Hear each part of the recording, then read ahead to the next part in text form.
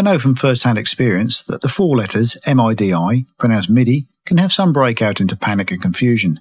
As a guitarist, I spent several years convinced that MIDI was a complicated subject that only keyboard players need worry about. How wrong I was. Firstly, it's not complicated, and secondly, it's useful to just about any musician that uses electronic gear in their setup, including us guitarists with effects pedals. So let's have a brief introduction to what MIDI is all about. MIDI stands for Musical Instrument Digital Interface, and the first thing to explain is MIDI is not audio. You can't hear it. It's simply a set of instructions that is understood by some musical equipment. It might be instructions to a synth on what notes to play, how hard to play them, how long to play them, etc., or instructions to an effects unit to tell it to change patches or change the delay time or some other parameter. It is a synth playing back those instructions that we hear. Within Sonar, we are mainly concerned with controlling instruments and synthesizers, but it can be used to store sysx data from effects units and other MIDI devices. Sysx is short for System Exclusive and is a message format used by manufacturers to send non-standard messages.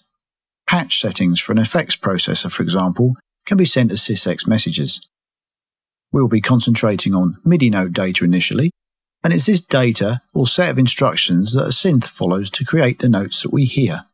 The synth turns MIDI data into audio. Let's look at this process in more detail. I'm going to explain the setup and routing of a typical MIDI synth, and I'm going to use TTS1 for this for a number of reasons. First, it comes with all versions of Sonar. Second, it's relatively simple both to use, and its interface isn't too confusing.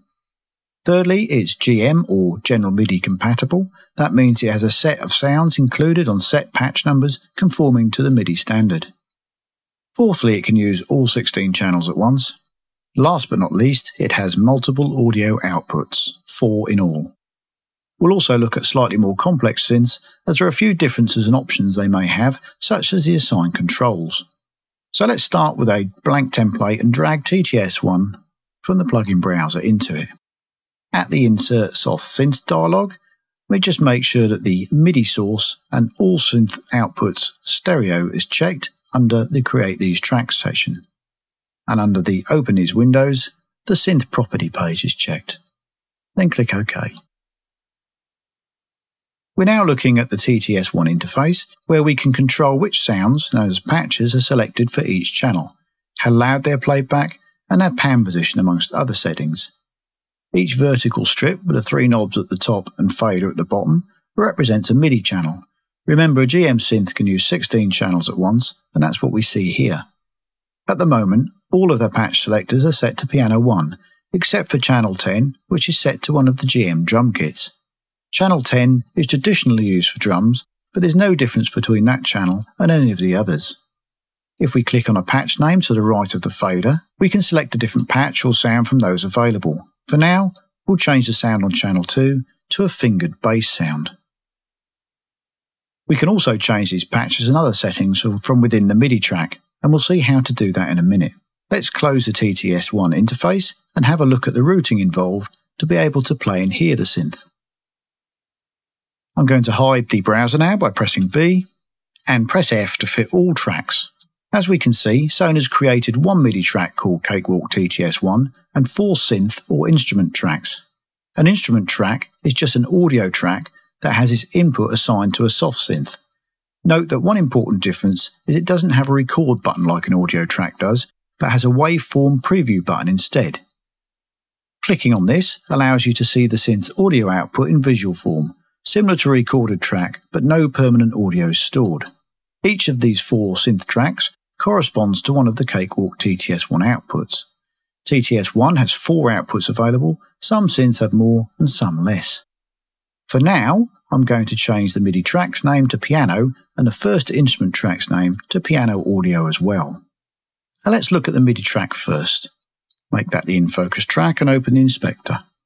We're going to pay particular attention to begin with to the input and the output fields. Input, as you can see, is set to Omni, which means that any device that is attached and outputting MIDI data will be received by this track.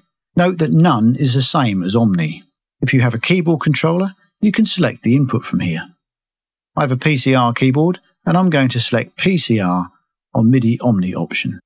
This means all data on any channel output from my PCR keyboard will be received, but I could just as easily have chosen an individual channel. Now if you watch the meter to the right, you'll see that as I press keys on the keyboard, it indicates it's receiving data by the red indicator at the top of the meter, and a green indicator below indicates the velocity or how hard I'm playing the keys.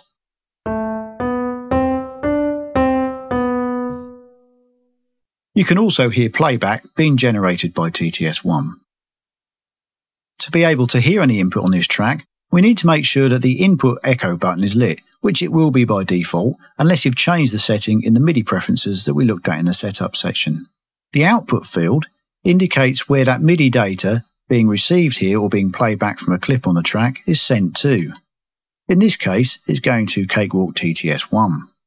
The channel field indicates the channel number that the data is being sent on. This is currently set to none. This of course should be a number from 1 to 16.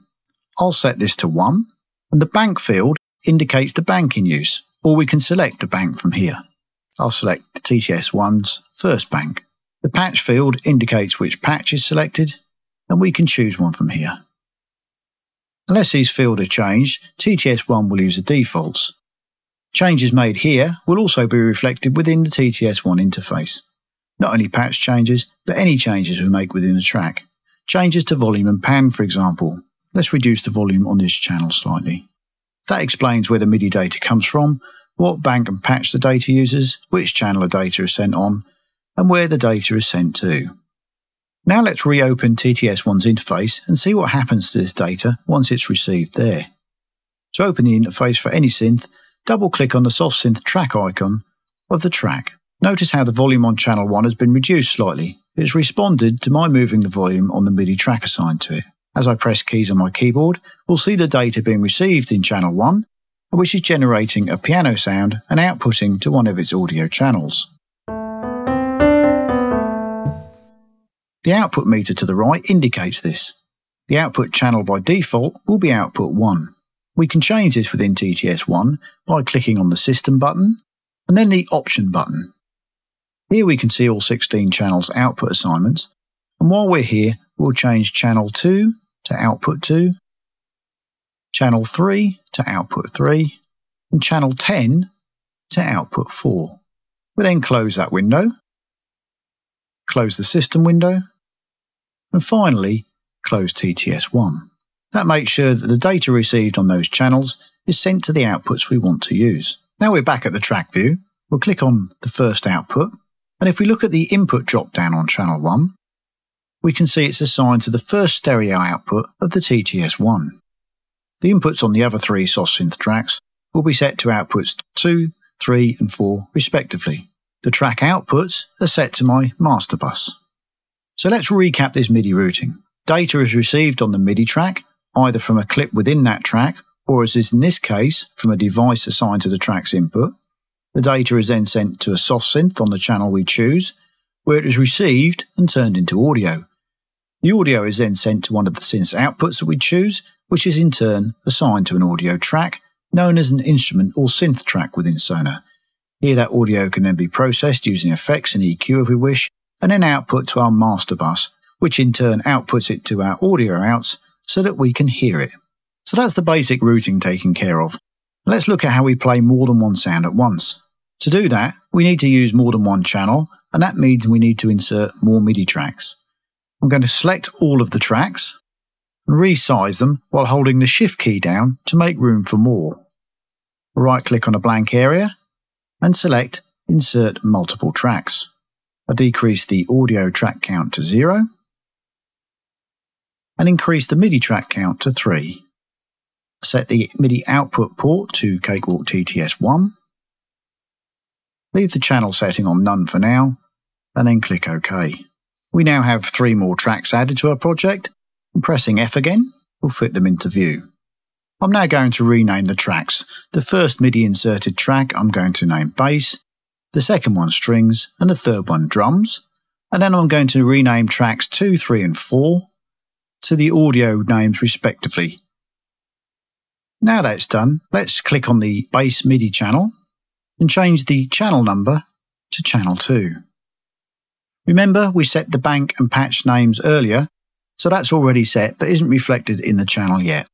Next, click on the Strings MIDI track, and this time I'll set that to channel 3, the bank to preset normal 0, and select Strings from the patch list. Finally, I click on the MIDI drums track, set the channel to that. Remember, the traditional channel for drums is channel 10, and select preset rhythm from the bank field. And then I'm going to select room set from the patch list. Now if I reopen the TTS1 interface by clicking on one of the icons again, we'll see that these changes are reflected within the TTS1 interface. Channel 2 is on fingered bass, 3 is on strings, and channel 10 is now on room set. Just move the TTS1 interface slightly. The inspector. Now as I change the in-focus MIDI track and play my PCR keyboard, the sound we hear will change according to the in-focus track.